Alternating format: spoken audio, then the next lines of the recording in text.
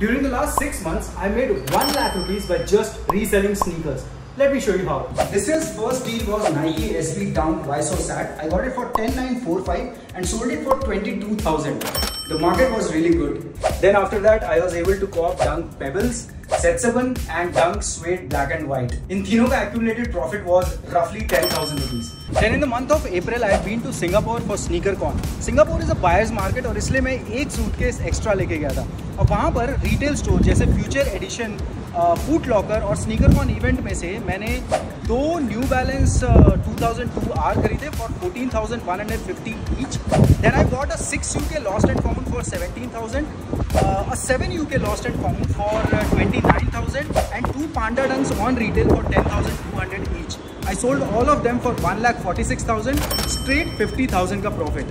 And then on retail Nike से मैंने मई और जून के मंथ में Nike Dunk Low Pandas medium करी के 2 पेयर्स और स्पाइडरमैन 2 पेयर्स फिर से कॉप किए. They all gave me a total profit of 25,000 rupees and my overall profit was 1,05,000. How to do this?